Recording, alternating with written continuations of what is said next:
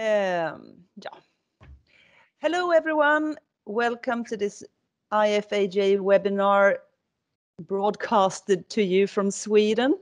My name is Linda Grimstedt. I'm the editor-in-chief of a Swedish dairy magazine, and I'm also member of the board of the Swedish Guild. And with me here today, I've got Anna Larsen. She's also a board member, and she's supposed to be all of you today. So her role is to ask all the questions that you would have liked to ask during this presentation. I'm going to talk about a course that we did in Sweden a few years ago when we asked journalists from other media groups to come and learn more about agriculture. It was a crash course for newbies. And you can see some of the pictures here with the participants. And this is me. And this is what we're going to talk about. Our idea was that journalists need to know more about agriculture. We also knew that media companies has tight budgets for education, and that most of them also have a hard time letting staff go away for a week to learn more about agriculture, for instance. And journalists also demand objectivity. They would not have come if it was the Farmers Federation of Sweden that invited them to this. So what we did was to design a crash course for newbies, and we invited all journalists in Sweden to participate. We had an advertising in the journalist press. And since media companies has tight budgets for education, we applied for external funding to do this because we wanted everyone to be able to participate no matter where in Sweden they lived, no matter the budget of the media company or if they were freelancers. So we were fortunate enough to have the Royal Academy of Swedish Agriculture and Forestry to finance this. And we also choose to start on a Wednesday afternoon, and then they had a full Thursday and half a Friday, and then they could travel home. So they could end their work on Wednesday, come to the place where we had a course, and then have 2 days away from work only. And we also thought that us as journalists, that we were a great garant for the objectivity that the others would need. And we also had a setup where we provided both sides of the story. You will learn more about that later. The setup was very basic. We stayed at a farm stay. So it was a big house. They got to share rooms, which frightened some of them, but it turned out very well in the end. And they had cattle grazing outside, and they had chicken, and it was perfect roads for long runs and walks. Very beautiful, everything.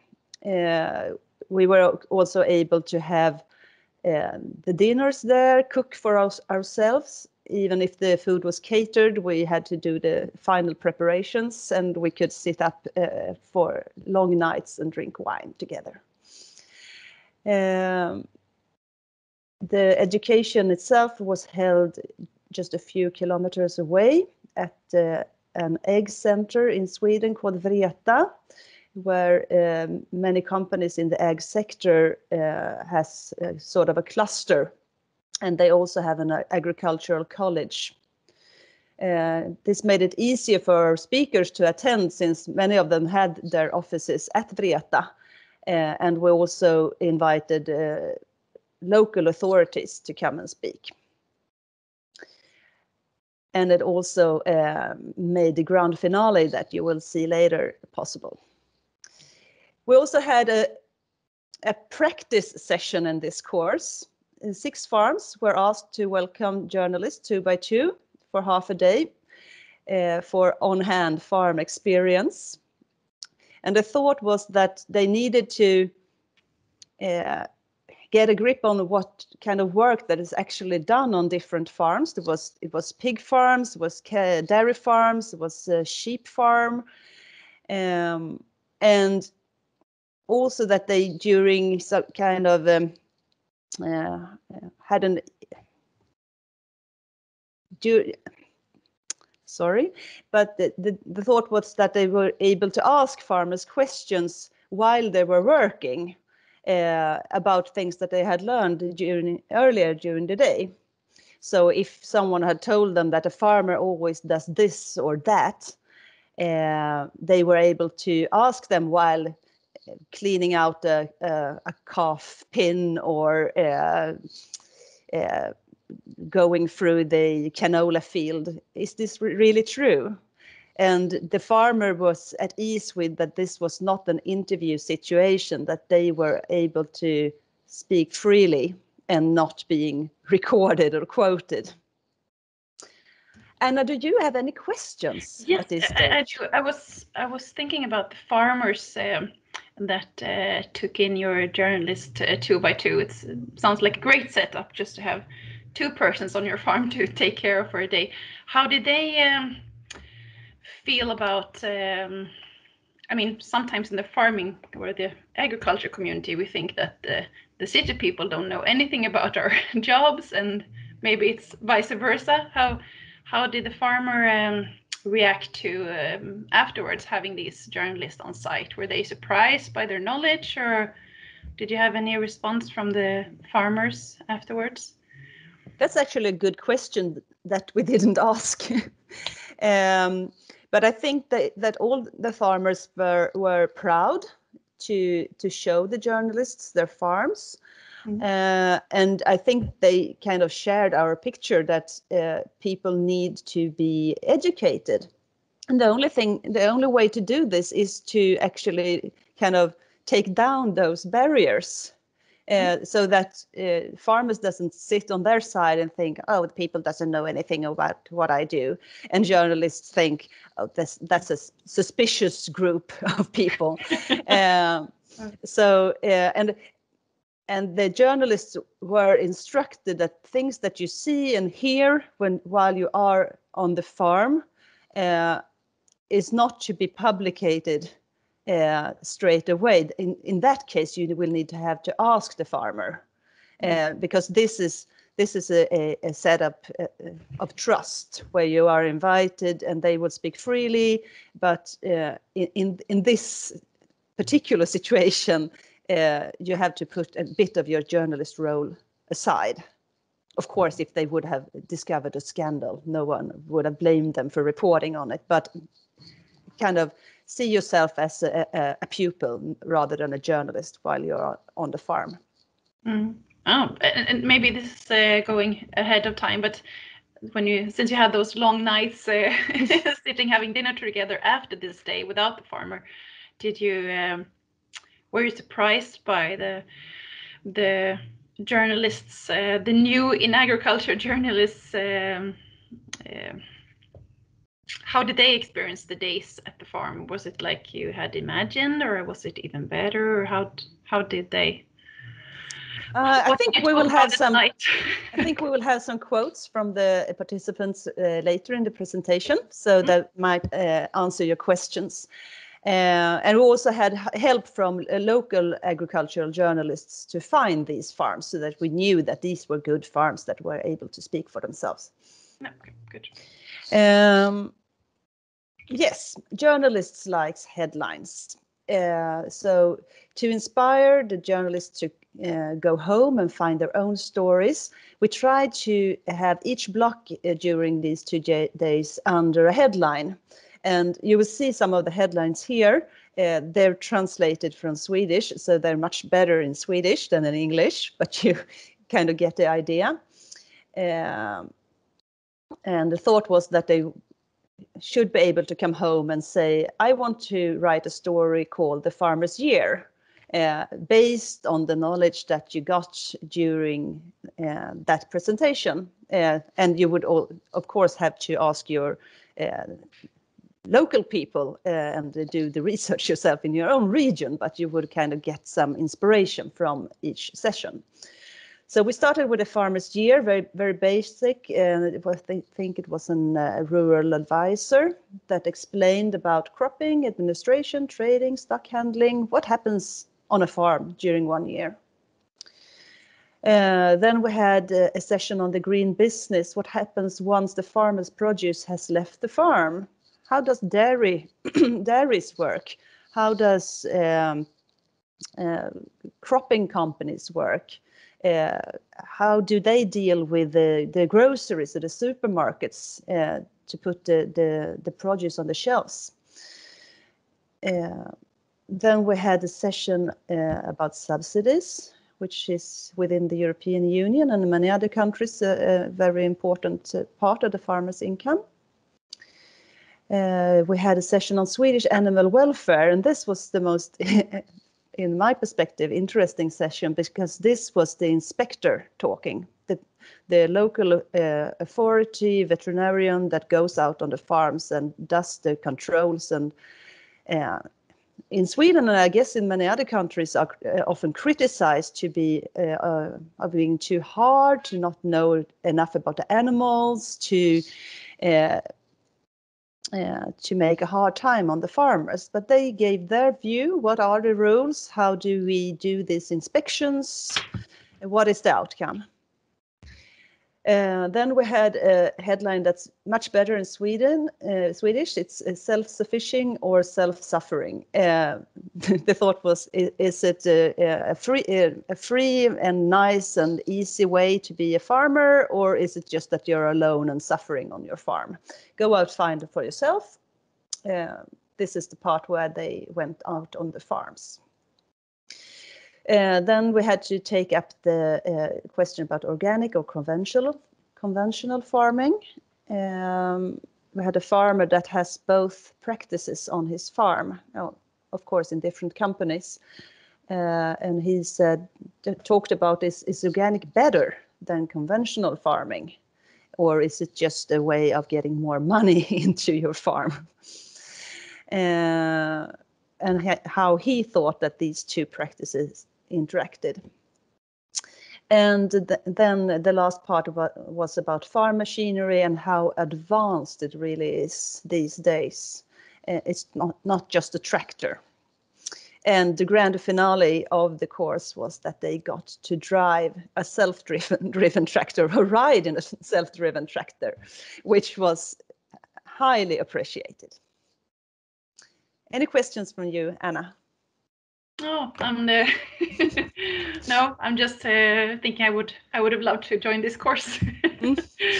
Actually, the Swedish Melissa, who is now head of the board in the guild, she went to this course. So this was her start. She had started a bit earlier, but anyway, she was one of the participants. I can imagine there was a lot of thought, a lot of planning ahead on this course, but yeah, we'll see in the end of the course how pleased you are with it. But I can imagine it's a great way for anyone in Europe or other parts of the world to not copy paste, but be quite inspired by those points that you took out, like the self-sufficient. Yes, you're allowed to copy paste as much as you want to. A bit about the hangouts, because that's always important. We had, as I said, 2 catered dinners. So we ordered the food, but we had to prepare it ourselves. And during the first second night, we had local farmers invited for a barbecue. And you can see one of them to the very left with the red sweater over his shoulders. And the point was that, and one of them was head of the group where farmers can call if they have any trouble. If there are animal rights activists, or if you had well, if you had an animal welfare situation on your farm and you're not able to kind of get out of it yourself, and you need a hand from someone, you could call on this group. And they gave the other side of the story from the veterinarian earlier during the day about the inspections, the animal welfare inspections, and how they can be, how the farmers can see those inspections. So this was an example of where the journalists got the two sides of the story. And they found it very interesting because they thought, well, it must be as the authorities say. And the farmers say, well, you can look at it in this way, which was thought to give them an idea of when they see those protocols coming from the authorities, they could ask themselves the question, is there more to this story than what I read from these papers? So they get to hang out in a relaxed atmosphere and beautiful surroundings. And yeah, I think everyone really appreciated this. Can I ask you a question? Yes. How many journalists were you able to accept? It seems like a lot of people, but some of them are farmers as well, right? But how many? Yes. How many journalists was on the course? 12. 12. That's and great. we actually had a waiting list. Oh. So it was a great interest. Nice. These are some of the pictures that the participants took. You can see that they had a good time. And what did they think? They said the farmers were wonderful. 5 hours at the farm was pure luxury. It was a great difference, maybe a healthy one, between that what the farmer told us and what the veterinarian had said earlier during the day. A lot of information, but I think you managed to get us all interested and that there will be stories. Extremely well-planned course, nice leaders and speakers, and I was one of the leaders. Valuable insights in how things work with cropping and so on, knowledge that I can use in future interviews. So they were very satisfied, and they should be. So something about the money then. 12 participants all over the country. As you know, Sweden is a long country, so there's quite some distance to travel. 2 course leaders that were journalists from the guild during 2.5 days. So we had some costs for planning, and we had some travel and transport, which was actually the main part in this, because we paid for all the flights. For instance, one of the participants came from the very top of Sweden and had to go by plane. Sorry, my phone is ringing. We also had a conference room and we had accommodation. We offered the farms money to take on the journalists, but only one of them actually sent an invoice in the end. Then we had the course leaders. We had to take 2 days off from our ordinary work and had to be compensated for that. Then we had the food and drinks, we had the advertising, which is always a costly one, and the total cost ended up at approximately about 11,000 euros. And I think the participants, they paid 50 euros. So that wasn't too much, but just to emphasize that you lose something if you don't show up.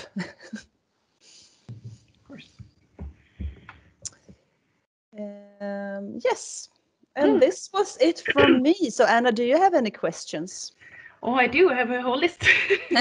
Oh, I have 2 ones. I imagine if I would arrange a course like this, it would be nice to hear what two questions. What were you most pleased with after this course as a leader and arranger of this course, and what were you most surprised about? Oh, good questions. First of all, what I was most pleased with was that everything worked so well. Everybody showed up. All the farms were able to take on the participants in the end. Nobody got sick or ill or injured themselves. And the food arrived when it was supposed to and everything. And the second thing, I think, was the great interest that so many actually wanted to attend this. So it was a kind of a receipt on that we were right. People want to know about this. And I think the ag sector, the speakers that we asked, they were also like, yes, oh, what a great idea. Of course, I will come, just say when. So I think it was a success in many ways. Second question, what was I most surprised about? I don't think I was surprised. I knew that these people that would come wouldn't have too much knowledge about the ag sector, and that was the whole reason that we made this course. So no, maybe I was surprised that it all worked so well that we hoped for. All the practical stuff. Yeah, that was good. You were. Yeah, seems like a great concept. Okay. Yeah, interesting. So, interesting to hear about. Thank you, Anna, and thank you everybody else that's been listening to this presentation. I hope you you have survived our accent. You should know that we haven't been speaking to people at all for the last year, and especially not in English. So if you have any further questions, if something wasn't clear enough, just drop me an email and I will be happy to provide you with all the information that I have. Take care of yourselves and hope to see you all soon. Bye. Bye-bye. Are there any, I have a question to start it off. So having done it once, would you do it again? Yes, we would like to do it again. What we did, because we had some money left actually from the funding that we got. So the year after we did a similar course on forestry. And that was also very appreciated. And now it's, we do have a institute in Sweden for professional development for journalists, and they have actually taken over. So they are running this annually with the same leader that we had, but within their organization. And then I think that's really the best. That we showed how it could be done, and they took on and doing it. So if we had more time and were able to get the funding again, we would love to do it again. I think it's repeatable. And if you were to do it again, what would you do differently? What would you improve? Probably nothing. I think we were quite happy with how it all worked out. I think this was a good setup. And have you heard back from any of the participants? Have they changed the way they think? Have they changed jobs? Have they any feedback? Well, actually, one of the participants, and she was already into agriculture, but had just started reporting on agriculture. She is now the chairman of the Swedish Guild. Ah, yeah. That's so that's quite good. I know one of them took on the headline of the year on the farm on my recommendation, because I've done it before for my local newspaper, where she followed a farm for 1 year and reported continuously, like in, I don't know, 10 episodes or something for her local newspaper. So that was a very straightforward thing that came out of the course. Are there any questions from the audience in the chat box, or you can open your mic and ask Linda directly?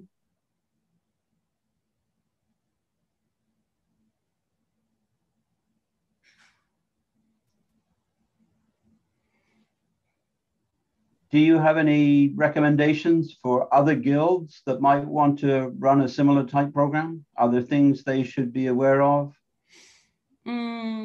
Well, the first thing I would say is just go for it. If you kind of set a date and you start advertising, then you kind of have to follow through and actually do it. And it's not that complicated. I guess the thing is, of course, finance.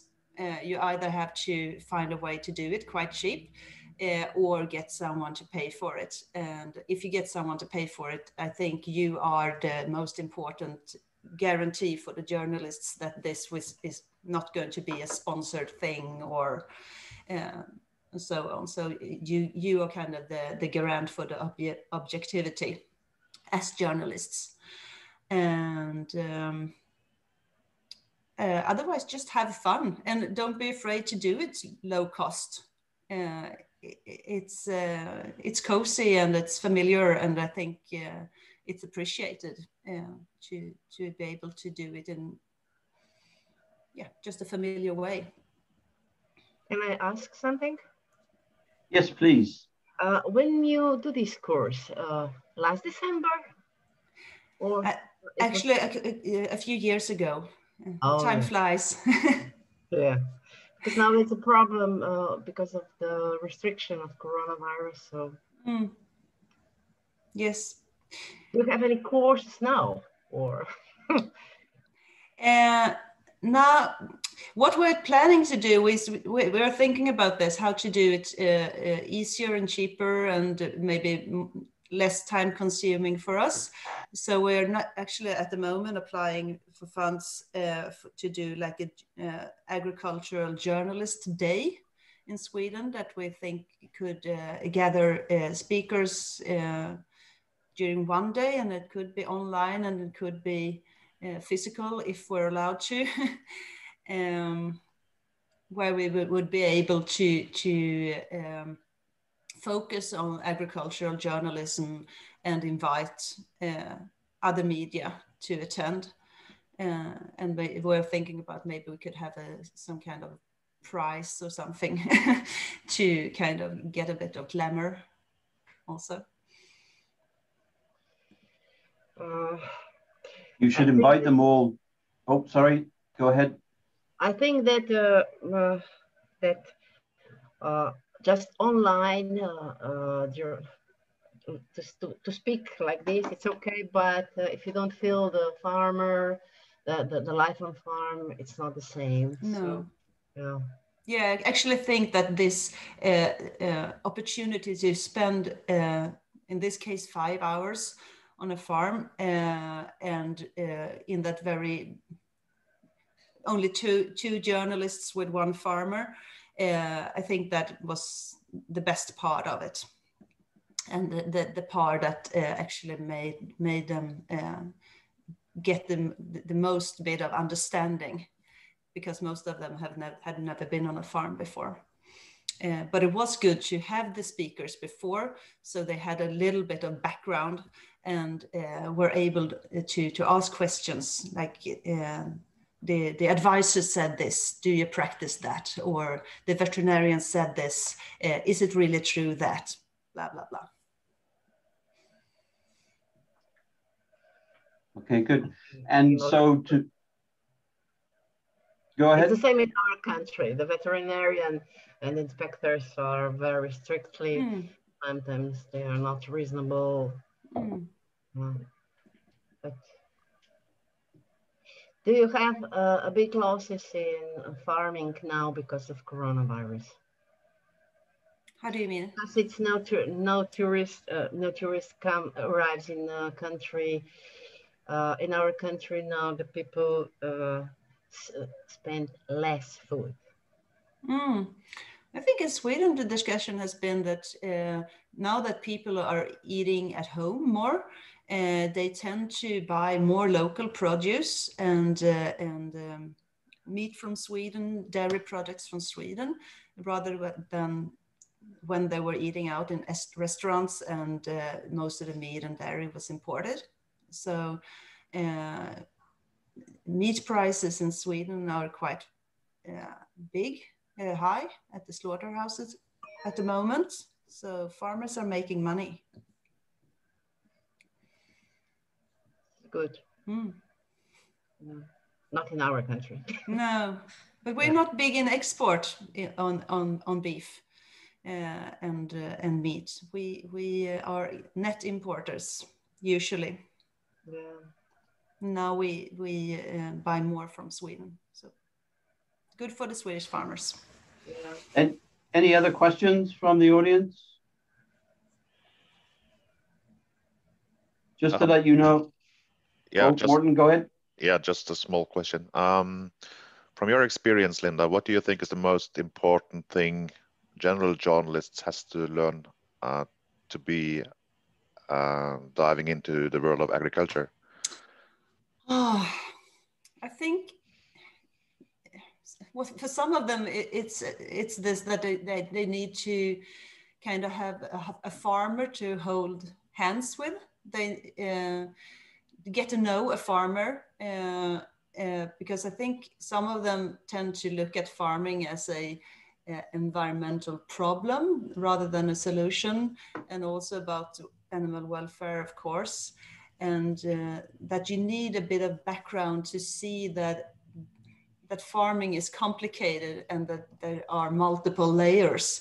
So if you have a report that says, oh, farming has so much green gas emissions, you need to know that, but what kind of solution does farming provide, and what do we get out of these greenhouse emissions? Because everybody has to live, and you do have some emissions.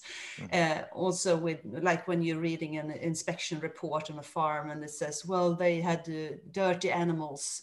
And if you go, just put up the phone and call the farmer and ask, why did you have dirty animals? So, well, maybe it was because they had just been out playing in the mud. I don't know. But so that they don't go for the first source, which is also always a good tip in journalism. But when it comes to farming, my experience is that they kind of only use one source, which is strange, but it's true.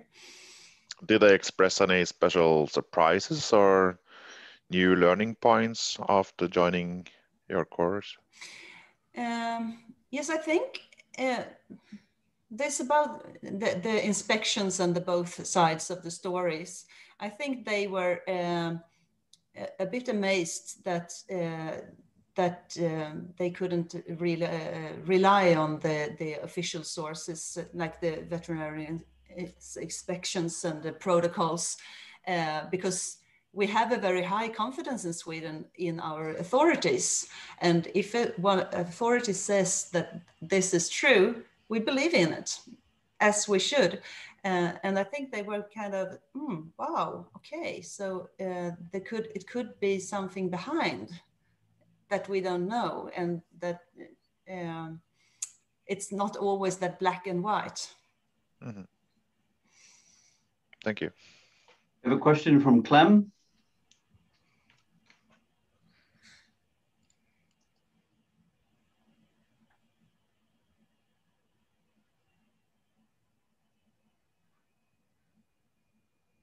Clem, do you want to ask your question? Yes, good morning. And I quite appreciate your efforts in helping journalists across the my name is Clem, as you have rightly said. I'm a journalist, a member of Nigerian Agricultural Journalists Nigeria. My question is, how do we help rural farmers in countries where the efforts of government support in terms of inputs and machinery is not getting down to the grassroots farmers.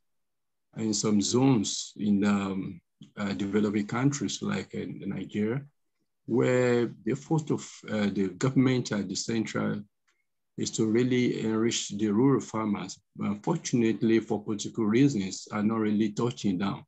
And the effort of extension officers, especially privately owned NGO, who are coming in to bring light and support to this, aggregate these rural farmers and help them access opportunities. Those efforts are really limited by so many.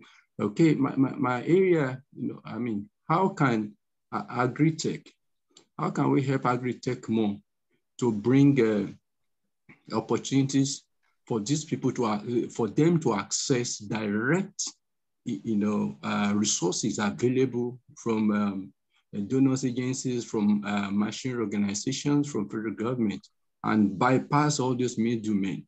How can I'm speaking on behalf of other developing countries and the underdeveloping countries. What efforts can agri-tech do more for them to bring financial inclusion and bring support services to the rural farmers? Well, I think that's a really big question, a very important one. I don't know if, is this something that we should address within the IFAJ for a session of its own? Because I think it's a really, really big topic. It is, yes, it is. And we're aware, particularly in the developing countries, as you say, Clem, that there are a whole range of issues that are associated not just with agriculture, but with society at large, because the rural population is such a high percentage. I think in the context of this discussion, it's not a solution by itself, but if you were to try and bring out some of your urban colleagues to the farms, as Linda has done, and to generate some understanding, they then may start to cover these issues with a different perspective. And as you know, if you have at least some semblance of a free press, that it has some persuasion with the political and the government, as well as it provides information for the population. So it may be a complementary activity, because the question you ask, Clem, is huge. I'm not sure we have the answer, but yes, something needs to be done. But in this context, if you were to try and engage your non-agricultural colleagues and try and raise their awareness about the issues in agriculture, then maybe they would be able to better represent it in the popular press. Thank you. Shahanwari, did I pronounce that right? Yes. You have a question. Yes, thank you. Thank you, Hughes. This is Shahin, journalist from Bangladesh, South Asian countries. Correctly pointed out, Linda, congratulations and thank you. But I have a recommendation on South Asian countries. As you earlier mentioned, the topic headline as journalist choice. Here in Bangladesh or India or Sri Lanka, journalists are more emphasis on the price issues or production cost issues and deficit or surplus. As you know, food security and environmental issues in Bangladesh or Indian countries or South Asian countries are more vulnerable. So that's why journalists are more focused on these issues, agricultural climatic changes, agricultural human rural changes or challenges. Here we are so many times are facing these issues. So I think you may add for this South Asian countries, pricing, production costing issues, and inputs management, and climatic changes issues on agriculture. So this is pointed out for your presentation. And I have a request for Hughes Maynard. Do you think about South Asian countries for a seminar or workshop for the IFAJ guild member in this region? That will be very helpful for us, I think. Thank you very much, and wish you good luck, everyone. Okay, thank you for the commentary. Just to inform you that during, because as you know, with COVID, we cannot travel. So the annual Congress for the IFAJ on June 21st, we will be having a full day of webinars with panelists, and we will be talking about some of these issues, climate change and trade in particular. So some notices will be coming out shortly with information on that. So we are going to address those questions. As to the last part, so this Zoom setup and the services of our office are available to any guild. So if any of you in your country, if you want to organize a presentation on a certain topic, if you have a particular speaker, we can help you make the arrangements for that and do the presentation. Just don't send us a video because we can't show you the video. We need to do it live, but we're here to help you with those. So if you want to have a particular panel or speaker in Bangladesh or in Nigeria or in any other country, we can do that. Next week, we are doing a seminar with the Romanian Guild in Romania, and there'll be translation into English. I think there's a notice on Facebook. So we are doing more and more of these things.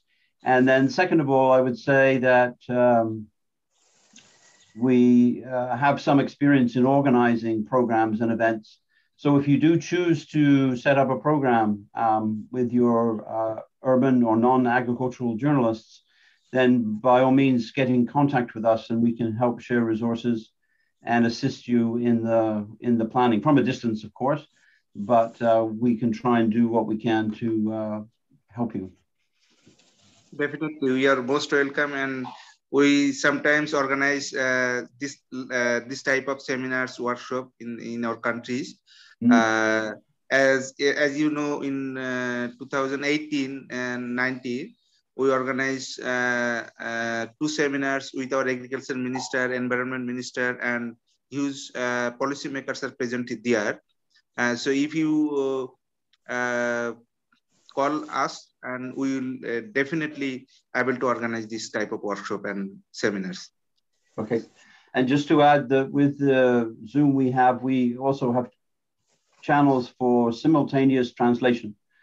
So some of your members, their English may not be as good, right? So yes. if you can provide a translator, we can provide the service so that if you had, for example, a speaker from the FAO or yes. United Nations or yes. a global corporation, then we could yes. We could work with you like that.